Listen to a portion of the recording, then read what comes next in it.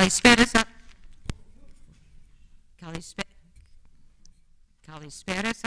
Kyrios ke Kyri. Something still sounds wrong. But let's try this. Ime ibono westcoat, diethintria tis Americanikis scholis klassikons budon sinathina. Anke poli discoles istigmes ya olasmas, sas kalasorizo edo apopse. Stin tritimas dialexi klassikis archeologias ke historias tis technis. Thamas milisi odio krekumenos milititis ke kathigitis Sanjaya Thakur, apoto Colorado College. Fetos o kathigitis Thakur ine enes apotus Whitehead Distinguished Scholars tis scholis.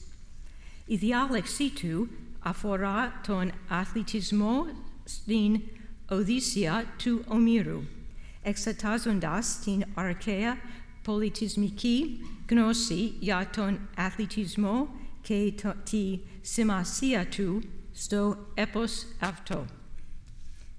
Good evening, ladies and gentlemen.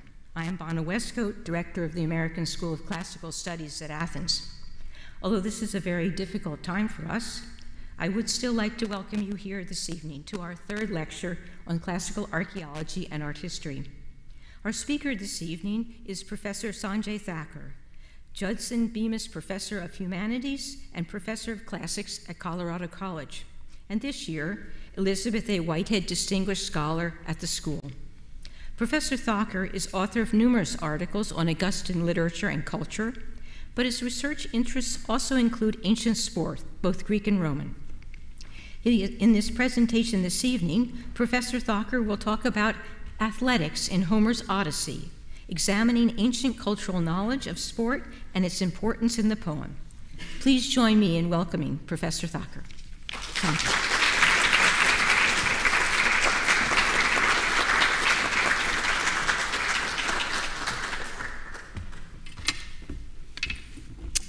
Thank you, Bonna.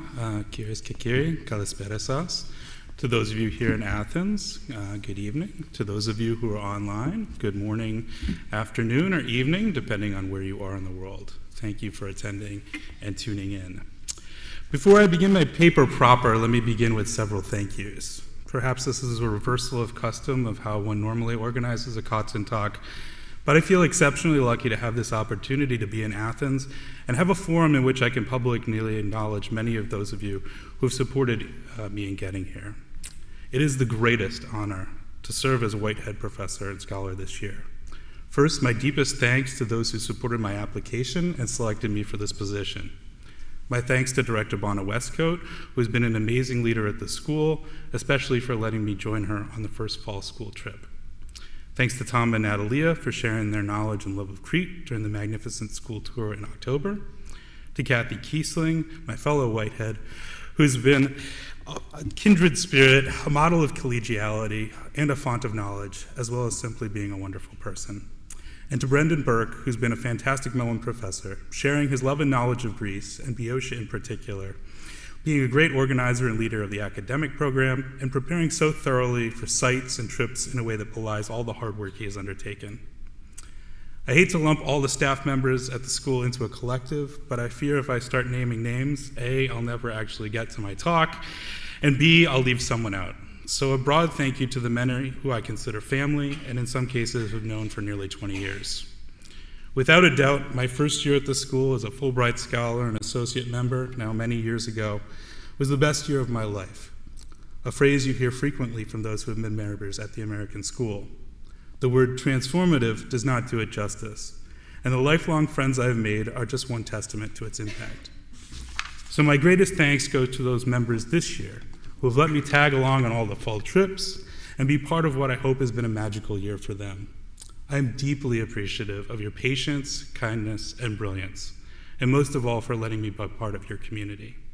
Particular thanks go to Abigail, Colin, Jackson, and Victoria for being part of my seminar.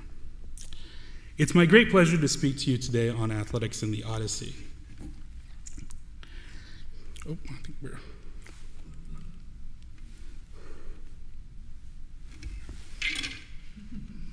Let's see if I did something.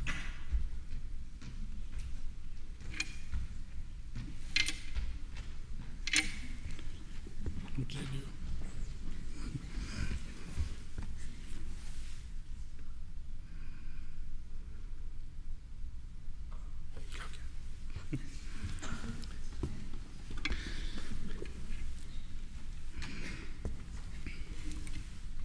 There we go. Okay, excellent.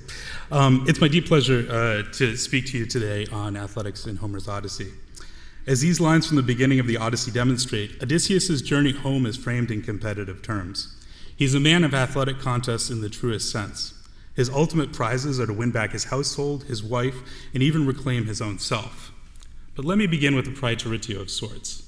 Though this talk is about Homer, I'm not going to venture opinions or really ever even consider many of the Homeric questions that clearly have some relevance to this topic, but are far too vexing and complicated to answer in this context, such as the compositional history of the text, textual disputes and the validity of certain lines, and issues arising from the dissonance between the poem's period of composition and the period in which the poem takes place.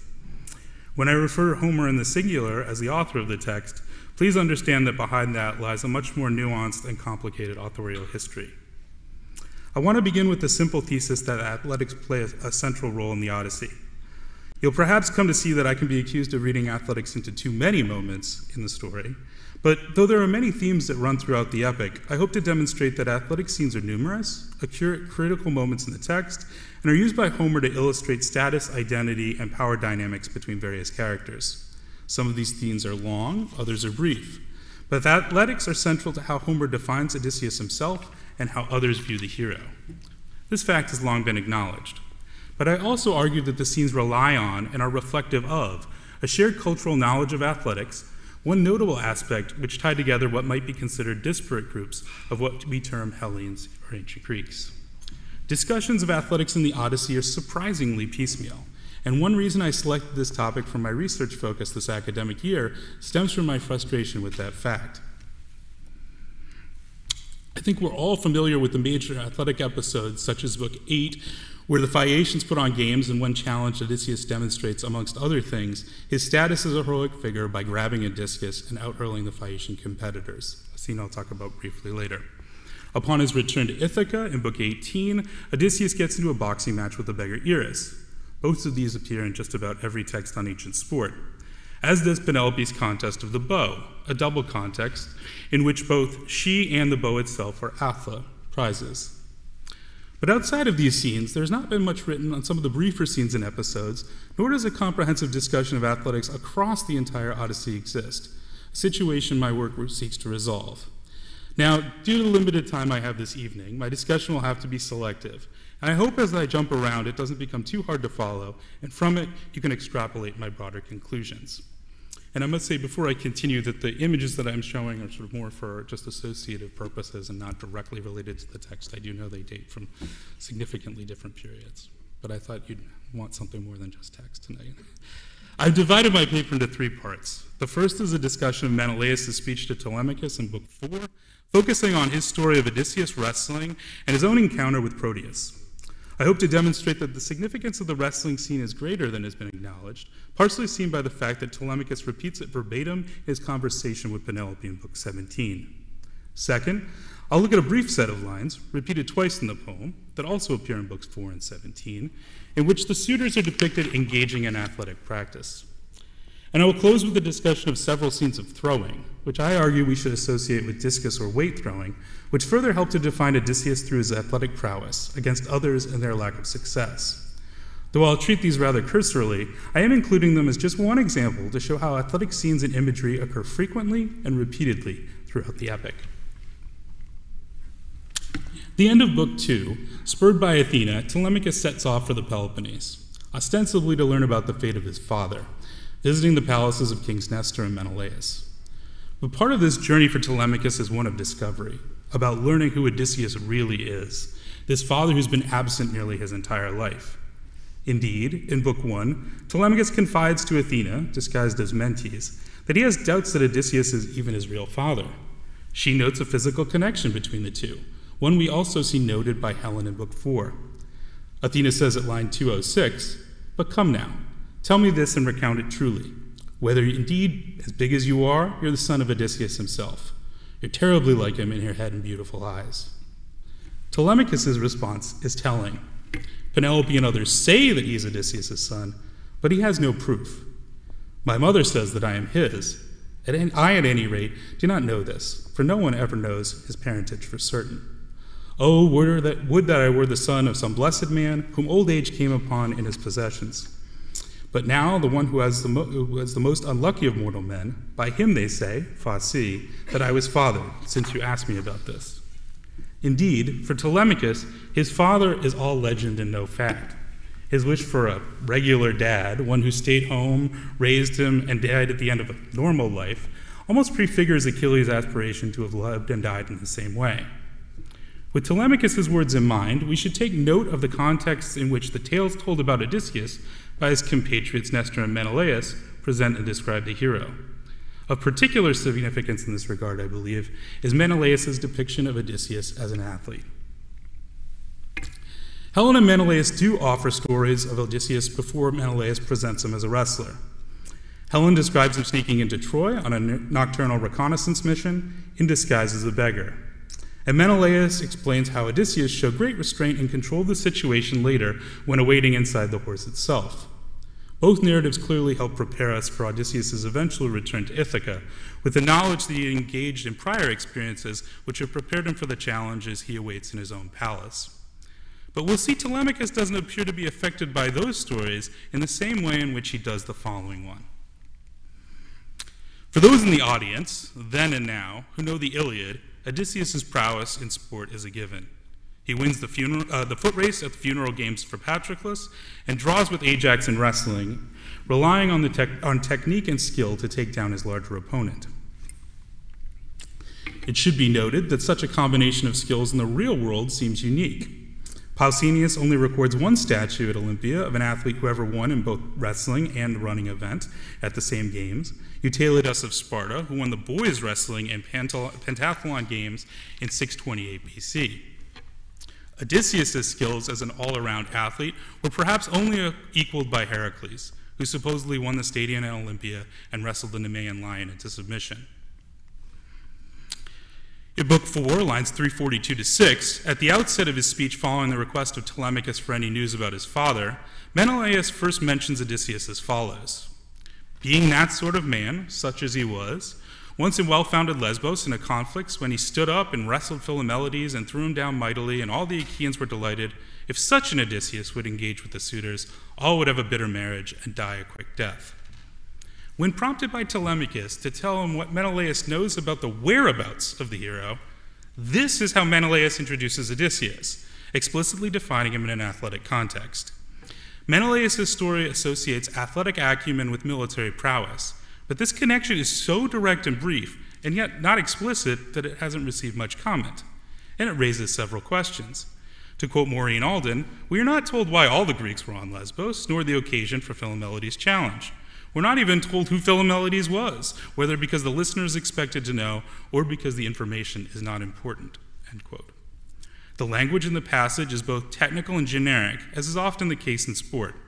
The competition is framed in a single word, epilysin, the verb to wrestle, and the outcome is described in a single action, the throwdown, kadabale. For the image and associated action, Homer relies on the knowledge his audience brings to the scene. And this is a crucial point I want to make about athletics in the Odyssey. Often depictions of athletics are similarly brief and generic. For those who know the games of the Iliad, one can import the lengthier descriptions from there and fill in the details. But if we focalize our reception of Menelaus' story through Telemachus, or are unfamiliar with the details of the Iliad ourselves, we must acknowledge that Telemachus has some definite knowledge of the event in question and its significance as a marker of Odysseus' status. I believe these lines and this image are so noteworthy because when Telemachus finally gets around to telling his mother of his journey, he selectively summarizes Menelaus' response, but quotes the king's presentation of Odysseus as wrestler word for word. The lines first seen in Book 4 reoccur in Book 17, lines 132 to 137. Now, one might be skeptical that I'm putting too much weight on this repetition and its significance, and so a closer look is in order. Irene de Jong describes Telemachus' speech as shrewdly selective. About his trip to Sparta, he only briefly mentions seeing Helen. She merits only 2 lines of mostly negative opinion. But Telemachus chooses to repeat the outset of Menelaus' speech verbatim. Menelaus begins with a simile comparing Penelope, the suitors, and Odysseus to a doe whose fawns were killed while resting in a lion's den, and follows with the image of Odysseus, the wrestler. Telemachus then omits Menelaus' long description of how he obtained information from Proteus, and even the fact that the encounter happened in Egypt after Menelaus himself was delayed for several years. The information that Odysseus is held by Calypso is given only 4 lines, equal to the amount of time spent on relating the wrestling anecdote. If one thinks about it, this isn't illogical at all. Telemachus should just cut to the chase and say that Odysseus is still alive and that he's being held by Calypso. Odysseus as a wrestler adds nothing to the narrative, unless, of course, it does. Why do I think that Homer has Telemachus present the story in such a way? Again, if we put ourselves in Telemachus' shoes, this particular depiction of Odysseus must be equally as important as the fate of his father. Perhaps we can imagine it's because he's missed growing up with his father and the opportunity to, say, throw the discus around the backyard with his dad, or be taken to the local games some weekend like the other kids, or even compete at all. As we'll see shortly, the suitors regularly practice and compete in sport, as do the Phaeacians in Book 8. Athletic practice and knowledge form a part of elite life and education. Look at all the heroes in the Iliad who compete. Telemachus must have missed out on most of this, and to learn of the success and fame of his father in competition, however briefly mentioned, must evoke a certain pride and tell Telemachus, and us, like Odysseus' own throw in Book 8, something significant about the status of this man. So much so that Telemachus has instant confidence when he actually meets with his father, transformed and looking like an athlete in Book 16. So Odysseus' wrestler is one of the first images of athletics that help shape how we view Odysseus and other characters in the story. Though Telemachus doesn't repeat the rest of Menelaus' tale in Book 17, I want to return to Book 4 and the parts Telemachus omits in his conversation with Penelope. Much has been written about the stories initially told by Helen and Menelaus, including by Professor Douglas Olson, who I think is here. As I mentioned, hers includes an encounter with Odysseus in which she somehow coaxes him to reveal all of the Greeks' plans. And Menelaus' makes us wonder on whether or not Helen was trying to betray the Achaeans holed up in the horse. Though both stories present Odysseus as a key figure in ways that prefigure his actions on Ithaca, they also present Menelaus as potentially inferior to Odysseus. Why didn't he sneak into Troy himself? Why didn't he restrain the other Greeks in the horse? I suggest that Menelaus' narrative of his encounter with Proteus can be read as a response to the tales which he and Helen have told, and in the context of Odysseus' victory in wrestling, also present him as an athlete and thus as an individual of heroic status. For the knowledge needed for his own nostos, Menelaus must obtain information from the shape-shifting Proteus. The language and the scene we must imagine recall that of wrestling or pancration, such as the many depictions of Heracles we have grappling the Nemean lion, such as those here. Or perhaps more relevant are those depicting Heracles grappling with Triton. Admittedly, Menelaus' will be a group effort, but in describing how he should take down Proteus, Menelaus follows the advice of Eidothea, the changeling's own daughter, who initially presents the scene in the second person singular. Eidothea says to Menelaus that if you could somehow lie in wait and seize him, he would tell you your way and the measure of your journey, and of your return, how you may go over the fish-filled sea. Lelabestai from Lambano seems like a generic verb, but it's also used as a technical wrestling and pancration term in grabbing and seizing the body. It appears in Philostratus and in Oxyrhynchus Papyri, which detail the sports. The image of grappling with an opponent until they tire, give up, and submit is one often depicted in the outcomes of pancration, and we've seen that in the slides I've shown you. A few lines later, Menelaus presses Eidothea for more advice, using language appropriate for the sport as much as for the broader plan to surprise and capture Proteus. Now you yourself devise the means of entrapment of the divine old man, lest somehow he foresee or learn beforehand and elude me, for to subdue a god is difficult for a mortal man. Michael Poliakoff, who has collected examples of the terminology used in combat sports, does not identify aleatai, to avoid or elude, as one of his terms, but I do think that its meaning encapsulates concepts inherent to the sport, as does the idea of line 395. For trickery, deception, and escape are part of the sport, as illustrated by Odysseus' own efforts to take down Ajax at Iliad lines 710 and 725, where his knowledge of the sport and trickery too are noted. Menelaus then presses for more details on how to capture Proteus, and Eidothea provides step-by-step instructions. As soon as you see that he's laid down to rest, then right after you must be concerned with both his might and power and hold him right there. Though he strives and is eager to escape, becoming all things he will test you, as many beasts as exist on earth, and water and wondrously blazing fire, then you must hold him firmly and squeeze harder. Describing an athlete as strong and powerful is not unique to sport, but we do see such a description with the same diction associated with Odysseus, the suitors, the Phaeacians, monsters like the Cyclops, and Ajax in the Iliad wrestling scene. The hold, ekein, is a key move in combat sports. The repetition of the verb in lines 416 and 419 fosters the image of an athlete trying to get his competitor to submit, the way pancration is won. Olisko in 416 doesn't seem to be a technical term, but the image is one that fits an athletic context. Periaomai is the verb par excellence that is used in the Iliad to introduce athletic contexts. And likewise, it appears repeatedly in Book 8 and elsewhere in the Odyssey associated with athletic competition. Piedzein, to hug, hold, or squeeze, is a technical term in wrestling and pancration, and it seems representative of images I've shown previously. The Oxford commentary does not note these particular word usages, but does comment generally, and I quote, "We may compare the stories of Nereus and Achilles wrestling with Hercules." I would emphasize that Homer's diction and imagery support a more definitive conclusion. Menelaus' story reaches its crescendo in his depiction of the actual encounter, in which we see further examples of sporting imagery and language. Crying out, we rushed at him and we threw our arms around him. But the old man did not forget his cunning craft. But indeed, he first of all became a well-maned lion, then after that a serpent, a leopard, a wild boar, and then he became flowing water and a tree with high leafing branches. But we held him firmly with a courageous heart. But when at last the old man, well-versed in pernicious arts, grew weary, Proteus changes into even more things than Eidothea had predicted. But let's focus on the image of Menelaus and his men. Kairos Baloman could be used to describe countless depictions of wrestling and pancration, including the many I've shown. Balo may be a common verb, but it's used 11 times in the 30-line wrestling manual that survives as Pioxy 3-466. Dolies technes could be applied to a knowledge of a particular sport.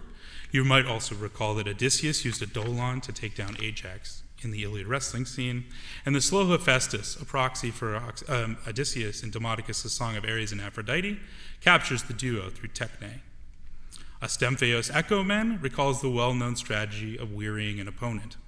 That verb, aniadsto, also appears in the wrestling scene between Ajax and Odysseus in the Iliad.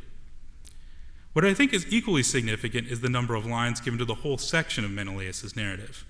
Admittedly, it does involve action, but the actual news about Odysseus' whereabouts are just a brief addendum of 6 lines to the accounts of the Nostoi of other heroes. And what I find striking is that here there are verbal echoes that occur multiple times elsewhere in athletic contests. Homer has Menelaus channel images of sport to define his heroic deeds. Indeed, Menelaus' tale contains an important message for Telemachus and the audience. Menelaus was not the champion Achaean wrestler. Odysseus was. Yet Menelaus defeated a superhuman god, thus demonstrating his status as a leader and hero, and felt the need to describe in detail his feat using such vocabulary and imagery. Perhaps after his encounter with Proteus, it's no surprise he introduced Odysseus as he does. To move to my second case study. In books 4 and 17, another set of lines is repeated, a brief 5-line description of the suitors engaged in athletic practice. In book 4, lines 625 to 9, we are told, "But all the while the suitors in front of Odysseus' great hall enjoyed themselves, throwing discuses and javelins on a well-leveled flat surface, where they had often before full of hubris. Antinous and godlike Eurymachus were seated, the leaders of the suitors. They were the best, preeminent in their excellence." Obviously, this is another example of athletics in the Odyssey. The lines are likely modeled on Iliad 2:774, where Achilles' men engaged in athletic practice and similar sports while waiting to fight. But the significance of these lines in the context of the Odyssey, I don't think has been fully realized. They occur at two critical moments in the text. In Book 4, I argue they represent, for the first time, the suitors engaging in an activity which presents them as a physical threat. Prior to this point, the suitors did engage in verbal jousting and boasting, but they were solely depicted at leisure, feasting and consuming Odysseus' goods and abusing Penelope's hospitality. For example, in Book 1, lines 106 to 112, there she found the proud suitors. Then they were taking their pleasure at dice in front of doors, sitting on the hides of oxen which they themselves had slain. And for them, heralds and busy attendants, some were mixing wine and water in bowls, others were washing the tables with porous sponges and setting them out, while still others were apportioning much meat. And later in Book 1, lines 144 to 152, and in came the proud suitors. Then they sat down in rows on couches and chairs, and heralds poured water over their hands, and maids heaped bread in baskets, and youths filled the bowls with drink. And they quickly set forth their hands on the refreshments lying ready before them. But after they had put aside their desire for food and drink, the suitors' hearts took interest in other things, both song and dance. For these things are the highlight of a feast. Telemachus' evaluation of the suitors in Book 1, lines 159 to 65, emphasizes their life of leisure and consumption. These men are concerned with things like these, the Cythera and song, without care, since with impunity they devour the livelihood of another, of a man whose white bones, I suppose, rot in the rain as they lie on the mainland, or the waves roll over them at sea. If at any rate they were to see him return to Ithaca, they would all pray to be swifter in foot, rather than richer in gold and clothing. I could add other examples, but let's return to the description of the suitors in Book 4. So why does Homer wait until late in Book 4 to introduce the images of the suitor engaged in sport? As I said, I believe the activity sets up the idea that the suitors are indeed a serious threat to Telemachus' well-being, showing them in a slightly different light. The scene precedes the description of the suitor's plan, at the end of Book 4, to ambush Telemachus as he returns to Ithaca. And I think that their depiction, engaged in athletics, keys the audience to that their role in the story is changing, or at the very least highlights a different aspect of their identity. For no longer are they simply occupiers of Odysseus' house and users of his resources, but a viable threat to the physical well-being of its inhabitants. Indeed, many scholars discuss the relationship between athletic competitions and practice as preparation for warfare generally, just not in this case. We see this connection in Odysseus' entry into the games of the Phaeacians and how seriously he takes the whole affair. This athletic scene in Book 4 also sets the stage for the ominous tension and cliffhanger, as Homer holds us in suspense, as much as we have in the Odyssey, as to the fate of Telemachus upon his return to Ithaca, a fate we will only hear about 11 books later in Book 15. Now, were these lines isolated to Book 4, I think my interpretation would be valid, but they also reoccur in Book 17, and I believe offer further support for my theory. Here again, the lines introduce the idea of the suitors as an actual threat to the well-being of Telemachus, and now Odysseus as well. Though it may seem trite, I believe that the suitors' sporting activities serve as a reminder, again, to emphasize their status as trained figures ready for a fight. Medon, their favorite herald, follows these lines by inviting everyone into Odysseus' hall, setting up what would be the eventual final battle. Without these lines, one might question the viability of their threat to Telemachus and Odysseus, even though they are not as skilled fighters as Odysseus or even Telemachus or Eumaeus, and so the eventual outcome is obviously not in doubt. But when seen engaged in sport, their general viability as adversaries is affirmed, and we in the audience are reminded of it. Whatever suspense or lack thereof we might have about the outcome is tempered by the fact that we now know or suppose that they'll put up some kind of fight, and this is not simply a slaughter of innocents. We already know their character is defective, something emphasized in these lines as well, but I think Homer adds these lines to present them as mature men who represent some physical threat. Now, to the final section of my paper. A lot of things are thrown in the Odyssey. In a culture in which spears are a major weapon, we shouldn't be surprised to encounter many such accents and references in the text. Spears are the weapon of choice in the final melee in Odysseus' home. Odysseus himself was famously scarred as a youth while hunting with a spear. Even Zeus hurls spear-like thunderbolts as his destructive weapon of choice. But I want to look here at other objects that are thrown in the Odyssey, defining what follows in the category of discus or weight throws, rather than spear or javelin throws. There are several reasons for this, but suffice it to say that they all involve more substantial weight or mass than a spear, though it wouldn't challenge my overall thesis about athletics were we to imagine them as spear-type throws. Homer uses similar imagery and often language to demonstrate Odysseus' success as a thrower and others' lack thereof. And again, if we see athletic success broadly defined, functioning as a marker of identity and status, then these scenes provide us with further information about all the characters involved, even those who dwell beyond the realm of the Greek world. For despite being defined in many ways as the other, they remain proximate and relatable, and I would argue imaginable, in that they still engage in many activities Greeks do, often just differing in scale, both physically and in these cases, in the objects thrown. Surely, one of the most iconic moments in the Odyssey occurs in Book 8. There, Odysseus, his ego bruised by the words of the young Phaeacian Euryalus, who critiqued his refusal to take part in the games, picks up a weight and far out-hurls the other Phaeacian competitors. Odysseus' throw and his subsequent claims about his athletic prowess are direct indicators that he is not some pirate or traitor, as he is accused of being, but a truly heroic person. I'll briefly begin with a discussion of that famous scene, and then follow with a discussion of several others which have received less attention, and not collectively: the throws of Polyphemus in Book 9, the Lystragonians in 10, Antinous in 17, Eurymachus in 18, and Ctesippus in 20. Now, I could spend hours talking about athletic competitions held by the Phaeacians in Book 8, but here's a quick summary of events and their place in the story on the off chance that you're not familiar with them. After building a raft and leaving Calypso's isle, Odysseus gets caught in a storm and shipwrecked at the instigation of Poseidon, though as he tells it, he was struck by a bolt thrown by Zeus. Odysseus washes ashore, meets the local princess Nausicaa, and makes it to the palace of her parents Alcinous and Arete, where he's hospitably received.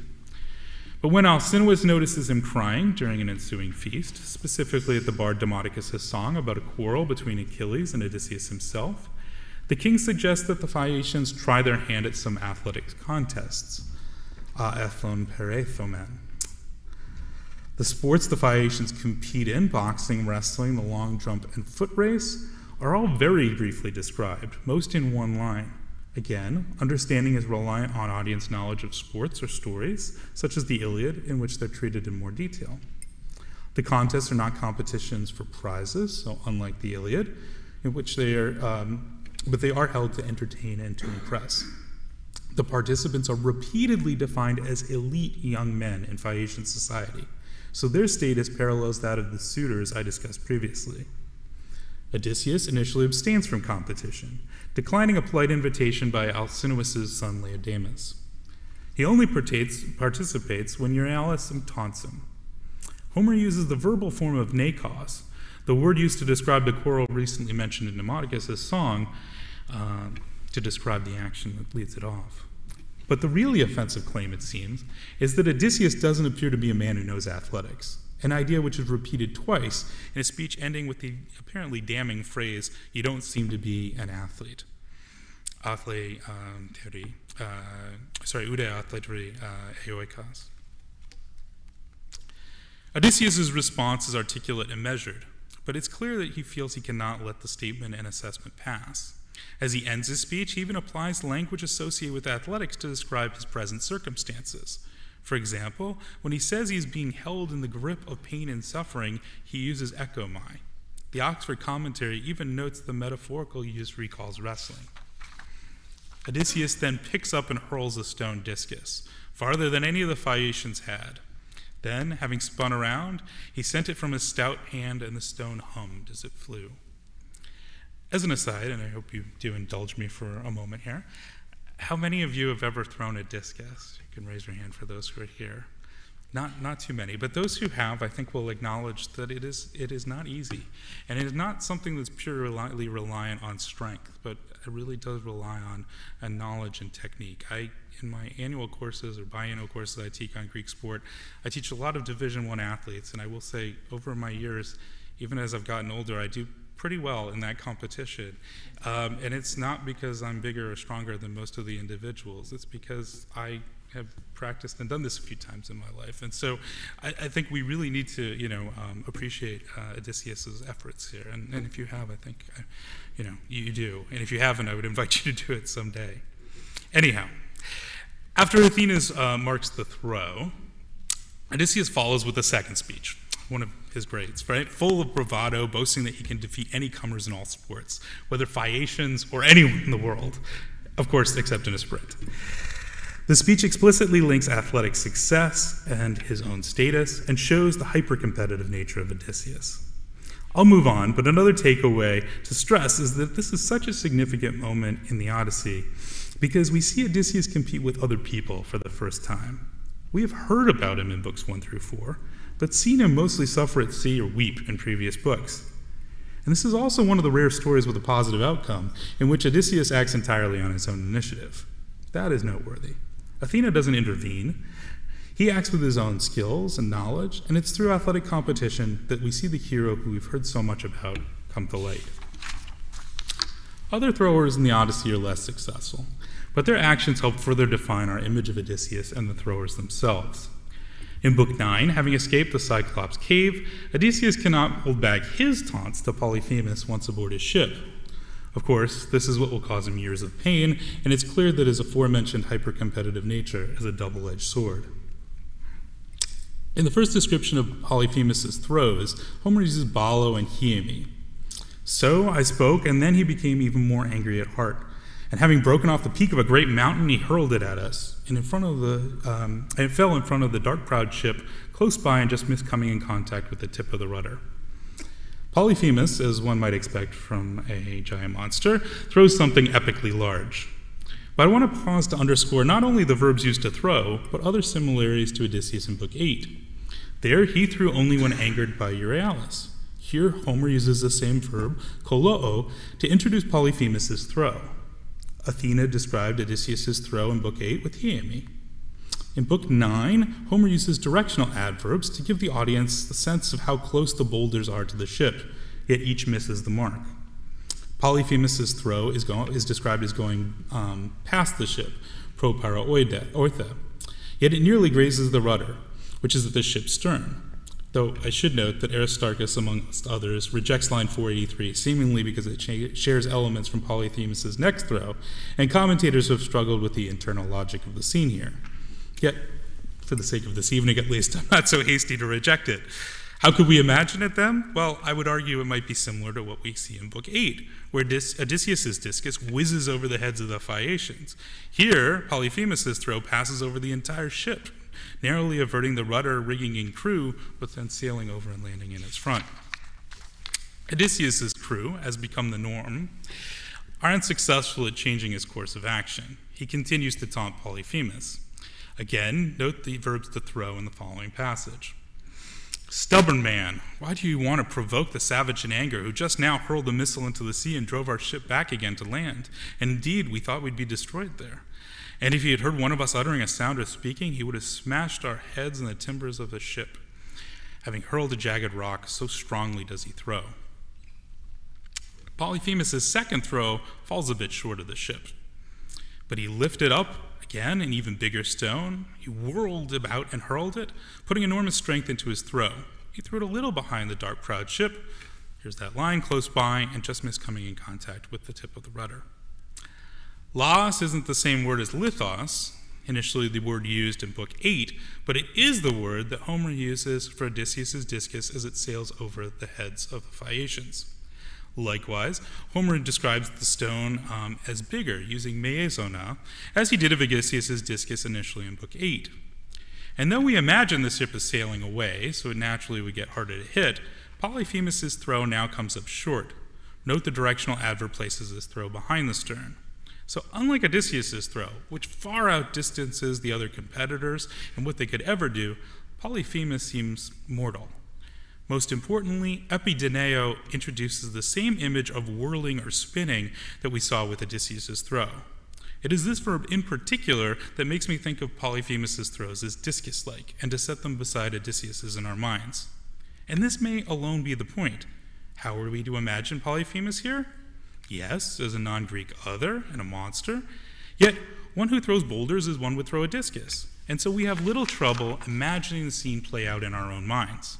And remember, Odysseus is telling this story to the Phaeacians, who are likely all on hand to witness his own throw that had just occurred.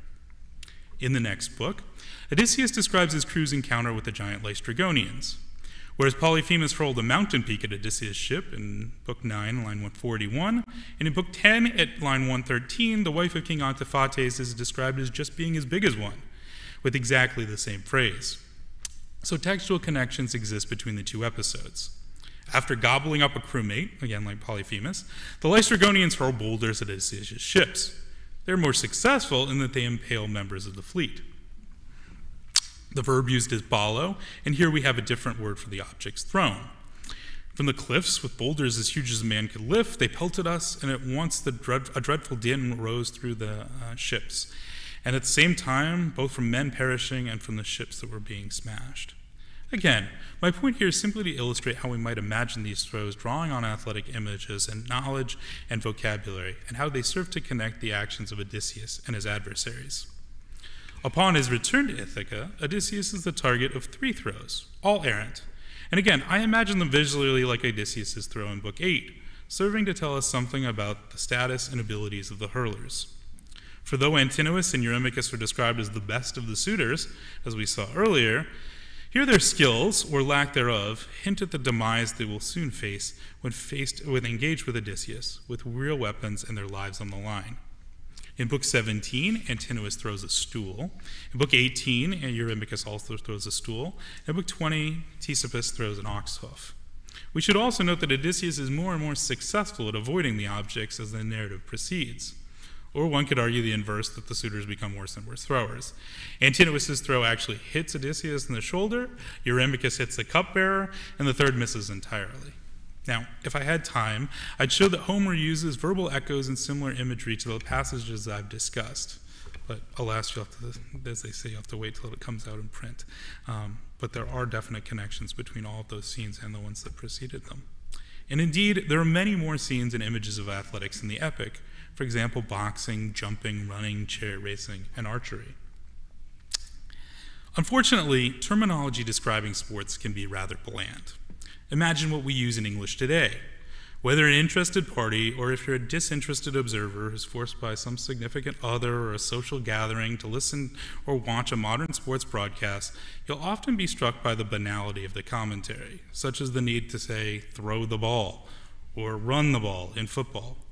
So it should not be shocking when we encounter the same in ancient sports. For example, in ancient wrestling and pancration, we do frequently see, and we should expect to see, technical terms like grab or throw using common verbs such as echo, hold, lambano, grab or take, and ballo to throw. But if one has sports on the mind, as we know the ancients did, then whenever we encounter these verbs, we should be aware that they might allude to athletics and have a particular associative meaning. This isn't all to say we probably shouldn't expect too much technical language, but I do believe that Homer includes some throughout the poem, as well as images he creates that refer to or allude to athletic competition. Hopefully, the scenes I've shown and selected today have shown this to some degree. Thank you.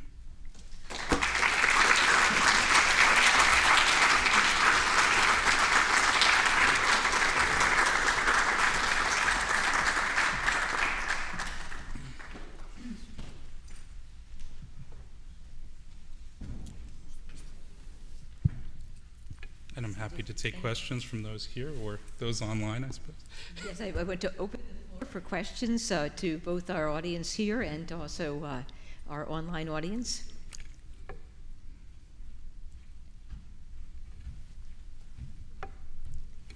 Professor Olson. So, I really like the idea of Polyphemus as an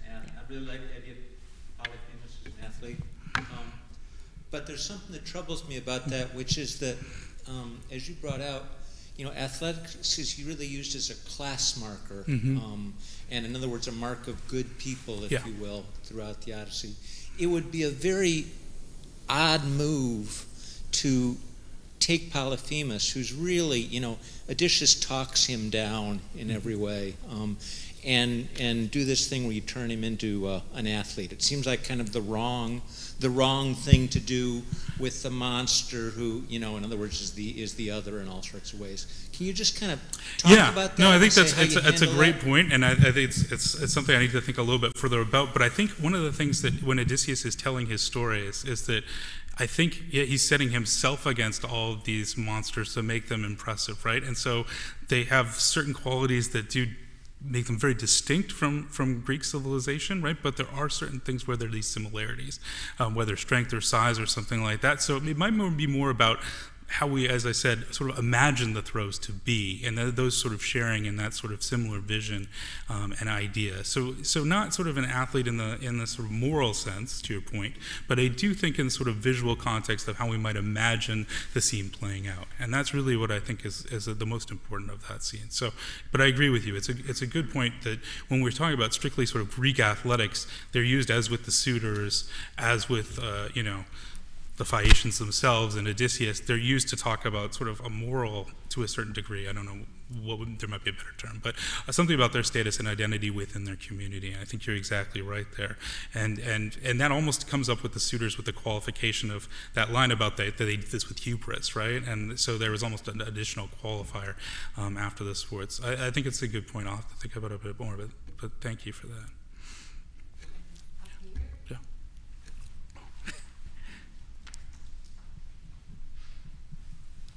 Thank you for a really interesting talk. I was wondering about the first episode with the contest with Proteus.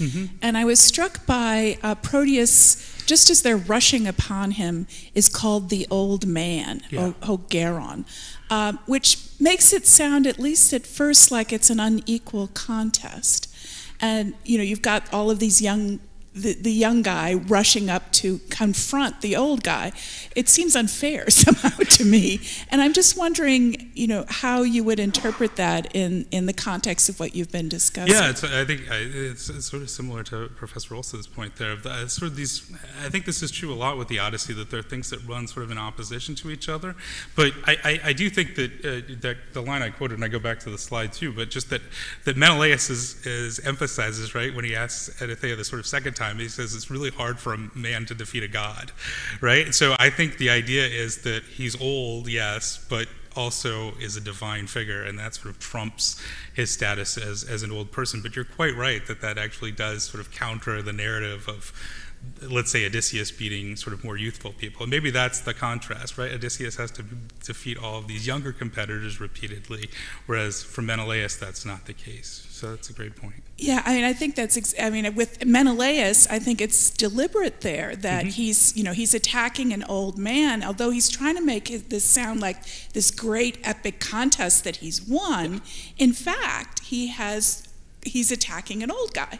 So you can pursue it further, right? You could say that not only the old man is basically asleep, and that initially, I do love how the story starts out in the second person singular and then moves to the second person plural, and then all of a sudden when we see it happen, it is sort of a group contest, right? Which someone had commented to me before when I threw these ideas at them that this sort of runs counter to Greek sport, right? It's always individuals competing against each other.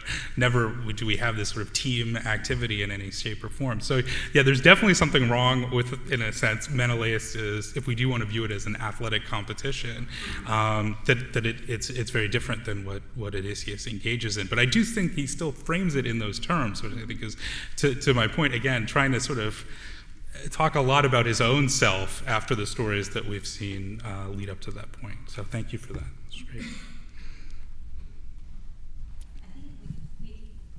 We have a question in the balcony, but I think if the thing is, if you call it out, I'll repeat it. So because the online people won't hear.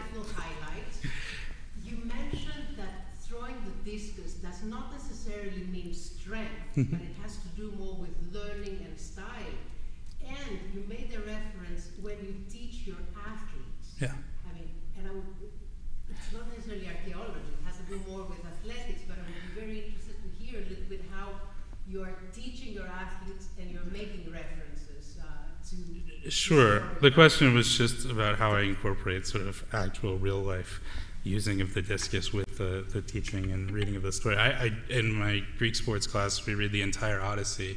And just one of the days we compete in various different events, one of which is, I mean, it's a friendly competition amongst the classmates, but we go outside and we get a discus. I have to sign a few waivers, and it was one of the things that, it's so interesting to see, because I think people don't have any idea about how challenging it is. And we don't, we say we're going to do it, but no one practices ahead of time or anything like that. And then people try it just to see that the same thing, because Odysseus does it cold in the story, right? The whole point is after he's angered and he has this emotional response, he literally just grabs this bigger discus than anyone else and instantly knows what to do.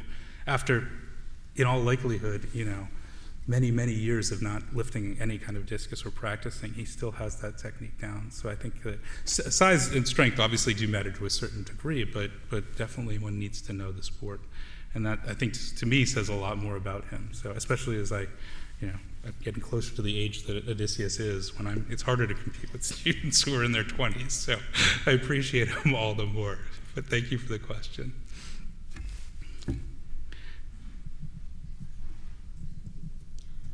Thank you so much. Is this on? Yes. Yeah. Thank you so much, Sanjay, for this really interesting talk.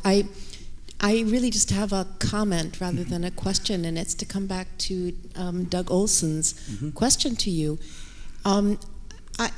It's true that Polyphemus is shown as an athlete, but I think what's really important is what he's throwing. That he's not throwing man-made objects, but the wrong stuff.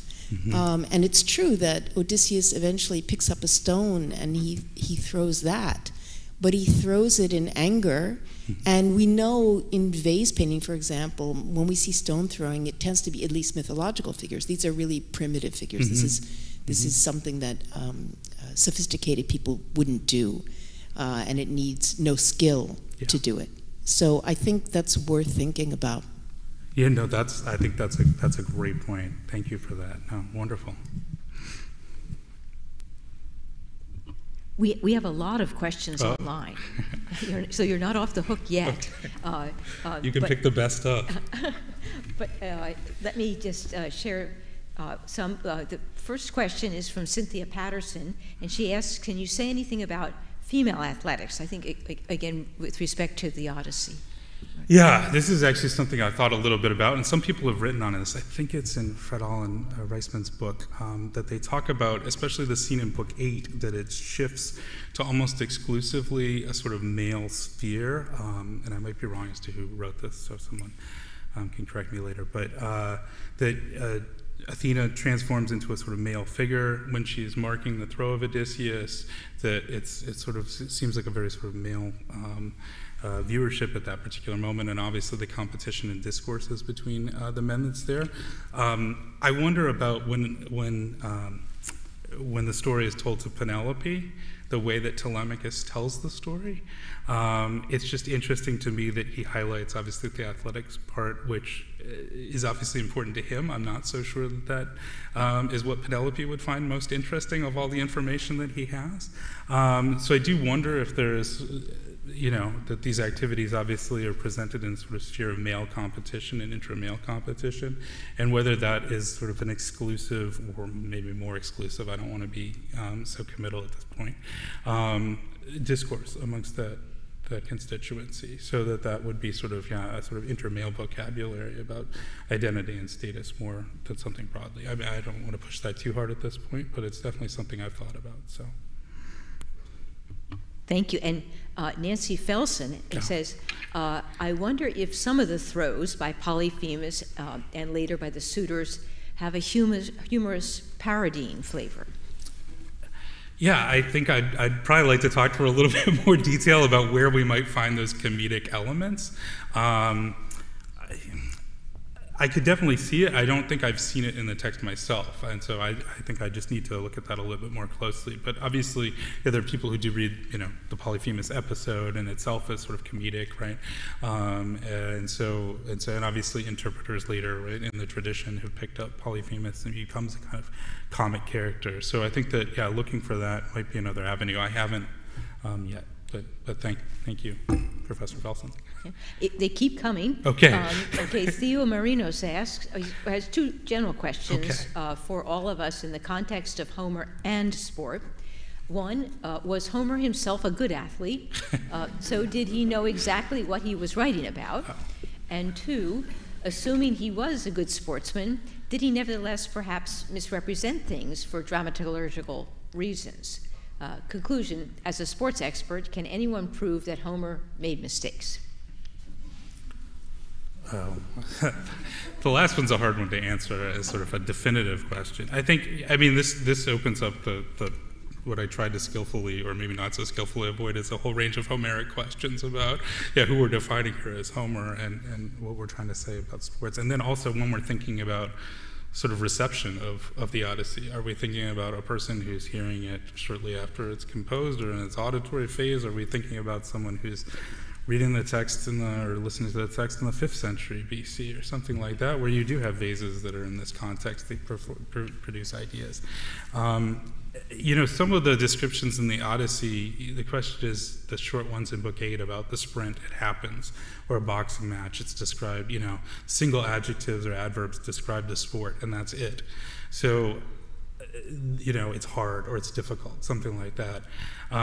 Anybody could use that descriptor and not know something about the sport, but whereas the Iliad's got lengthier descriptions on things. So, I'm not a chariot racer myself, so I can't say anything about the authenticity of those particular sports. I have wrestled in my past as well as informally thrown the discus. I think all of these things seem to be true, but as I hopefully pointed out, the vocabulary can be so generic and rather simple that you don't necessarily need to have anything, I think, more than just a general framework of what these sports entail. But I do think that they occur with such frequency and are sort of repeated elements that there's definitely some knowledge and acknowledgement of this being a sort of part of the society and an important one of that. And of course, we see that evolve in Greek culture, so I don't think that that's a shocking suggestion, but I think that's probably how I'd answer that question.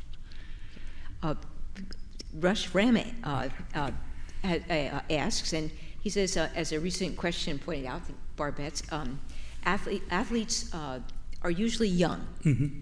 Is Odysseus' success as an athlete a way to mark him as a virtually young man, preparing for his reconnection with his wife, also a potential new bride? I'm wondering about athletic success and erotic sexual potential in Homer.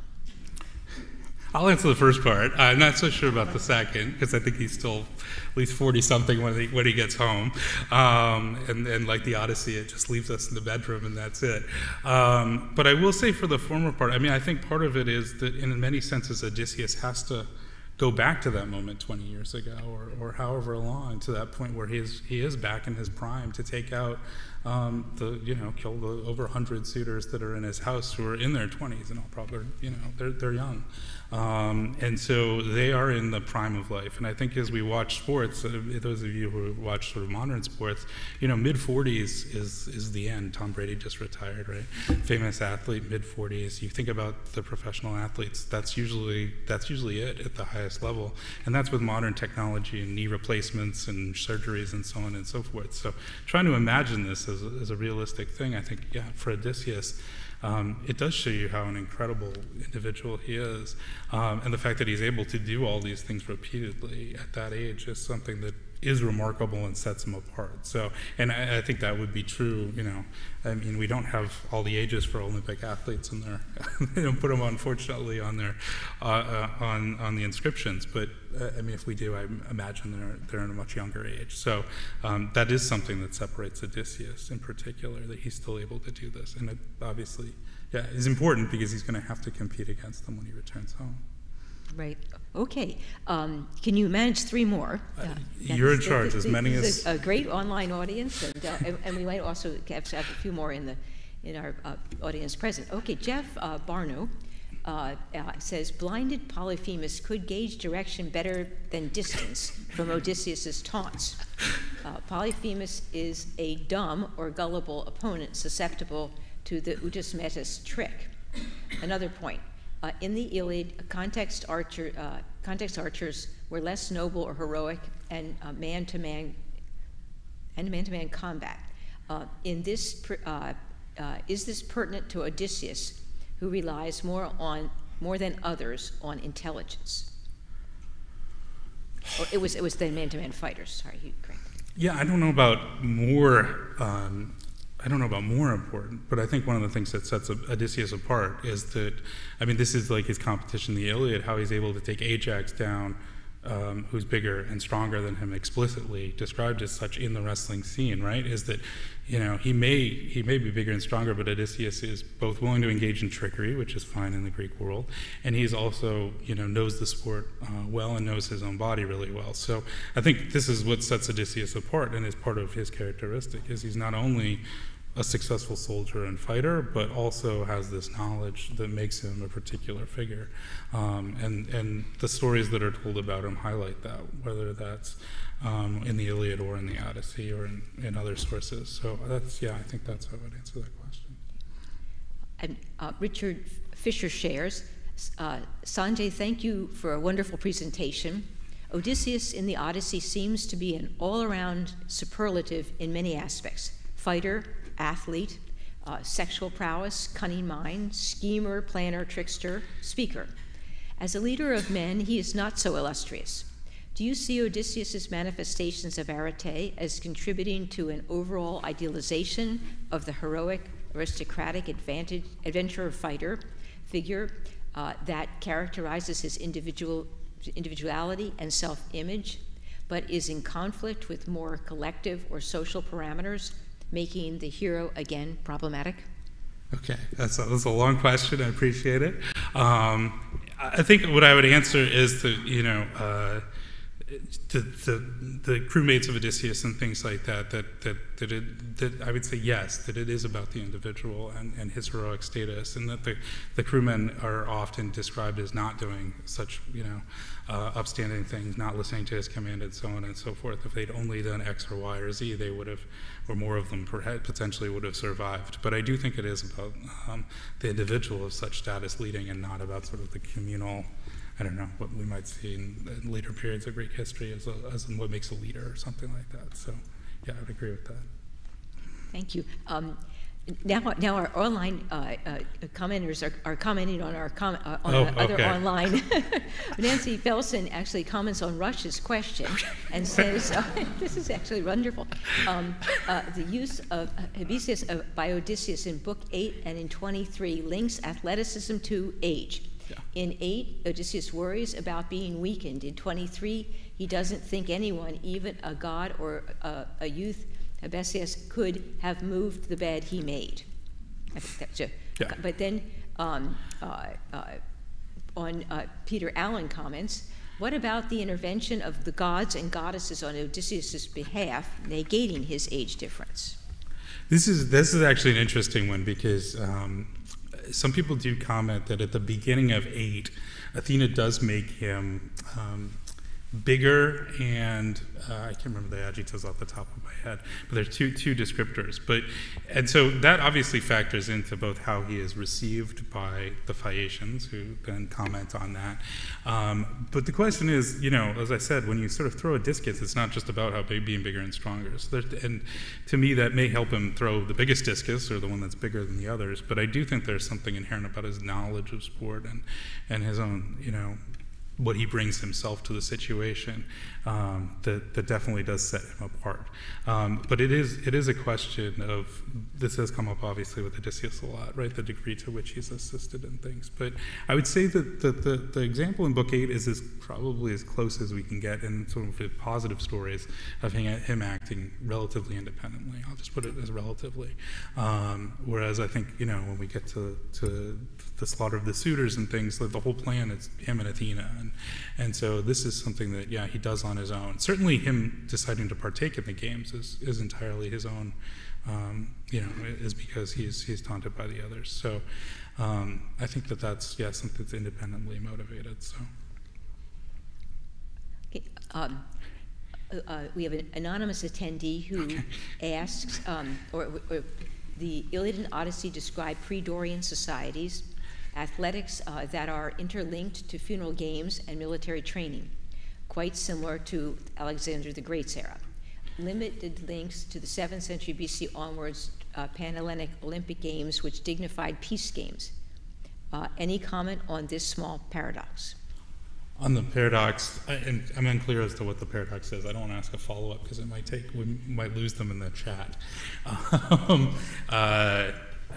Yeah, I mean, I think one of the things I just more broadly say is that, sports and the way they're viewed and who competes in them evolves over time. And so, yeah, in some sense they are, in the Iliad and the Odyssey, respective of their moment. And in the Iliad and the Odyssey, they differ between the two of them, right? In the Iliad, they're funeral games, and in the Odyssey, we just have funeral games briefly mentioned with Achilles. We don't actually, we don't see them transpire. The games of the Phaeacians seem to be entertainment, and as I argued with the games that take place by the suitors, they're entertainment amongst themselves, but not in the same way. It's kind of competitive, right? So sure, there's some pleasure they gain from it, but there's also probably the development of certain skills that will then come out in sort of warfare and other activities. So that's, I'd say, a difference between the two texts in terms of how they handle and illustrate things. And then, yeah, obviously, as you go to different contexts, things do change. Okay. And perhaps we could actually close out our questions really where we began again with Cindy Patterson, okay. Who says that she was thinking more specifically about Nausicaa and her friends playing ball. Oh, okay. And in general and in the larger sense in women's competition. Oh, I mean, it's a good question. The question is the sort of ball game sort of more of just an entertainment, a kind of leisure activity? I don't think it's described in the same sort of competitive terms as we see the things that are happening later on in Book 8. And so I just sort of think of it as much more sort of the entertainment aspect of things. But it's a good one to bring up. So I'll have to take a closer look at it and think about it. But thank you for raising that, because it's definitely on a list of things that are often talked about as sport, because it's it is described as, but I think it's a game that it's described as typically. So I'll look at that more closely. But thank you. Do we have any other questions here in the audience? Wait, just one, and then this will be our last. I want to follow up on the stone thing. Mm-hmm. Because it does strike me that it's very low class. Mm-hmm. Odysseus does not throw a stone in Book 8, right? He picks up a discus. But the other people that throw stones that I can think of are, Eumaeus scatters the dogs by throwing stones. And then Telemachus threatens Eumaeus that he will throw stones at him, right, if Eumaeus gives him trouble. So it really, right, remember when he's worried that he won't follow orders? And this really strikes me as a herdsman type of thing, which is absolutely appropriate for Polyphemus, right? But really not a thing that an upper class sort of person, you wouldn't throw a stone, that's trashy. You'd throw a discus. Yeah, no, that's great. Well, on that note, I'd like to have us all thank Sanjay and repair downstairs for a glass of wine together. Thank you.